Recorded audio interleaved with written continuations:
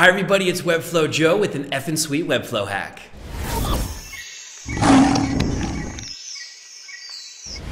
In this hack, we look at the incredibly useful function of updating the year in your site automatically with JavaScript. We're going to put whatever date we want in Designer. We're going to write some custom code, and on a published site, it will always show the current year. Let's see how it works.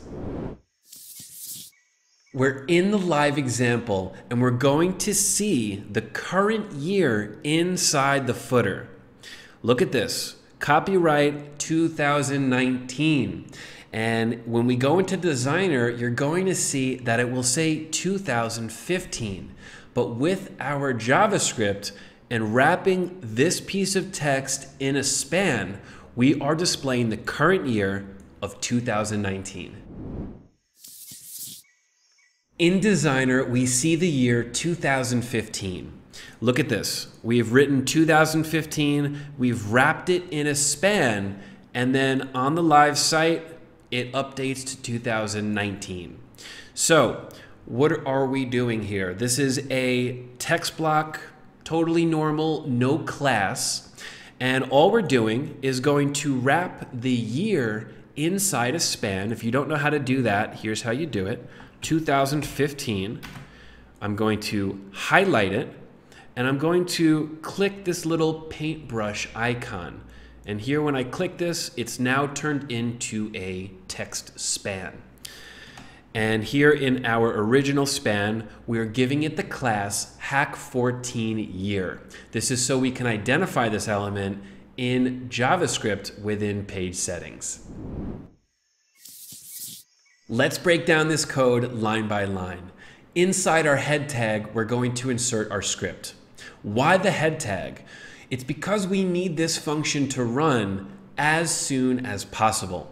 If we put it before the closing body tag and we are loading a lot of content on the page, it's possible that we see a quick flicker of the date that's in Designer and the current date. We don't want it to flicker, we want it to be there as soon as possible, and that's why we're inside the head.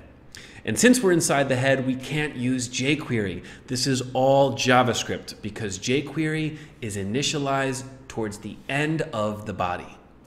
Okay, when the DOM is ready, we are going to get the span element. We are going to take this hack14year class that we gave the span that wraps the year, and we're going to store it as a variable called year span. And we are also going to create an important variable called current year, and that is going to be new date get full year. Lucky for us, this is already something that exists inside JavaScript.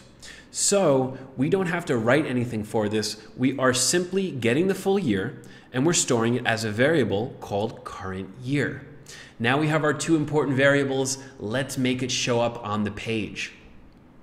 We are going to take our year span and we are going to update its text content with current year. Easy. So we are taking that span and we're going to update it with the get full year.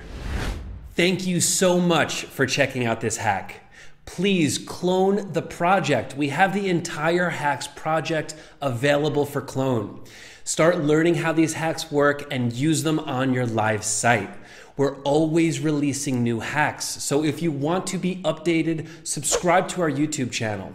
If you want a super simple plain text email when we release a new hack, sign up at finsweet.com/hacks-updates. If you want to request a hack, we'll check it out and see if it's possible in Webflow.